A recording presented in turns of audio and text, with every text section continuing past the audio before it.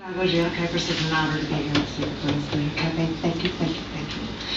This poem seems appropriate. This one's called I'm Not Sick, but I'm Not Well. I'm not sick, but I'm not well, and I'm sure there's something I can do about this. About the aspirin, the Tylenol, the ibuprofen, the codeine, the Prozac, the sleeping pills, and that thermostat is down my throat, the thermometer is down my throat, and I'm gagging.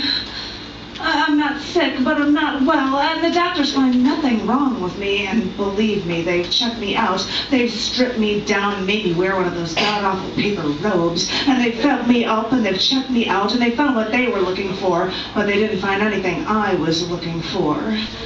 I'm not sick, but I'm not well, and I can't help but think that everything I'm doing to make things better might only be making things worse. So I don't want to listen to what you have to say anymore, and I want this IV out of my arm, and I want this oxygen tube out of my nose, and I want this suppository out of my ass, and I want you to get that scalpel away from me, because I want everything I've got.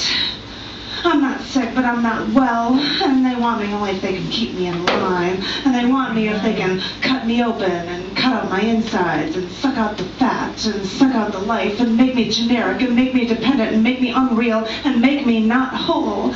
And I've walked that line with all you doctors, and I want all my parts back, and I want to be healthy. No, I'm not sick, and maybe I'm not well, but you're only making me worse.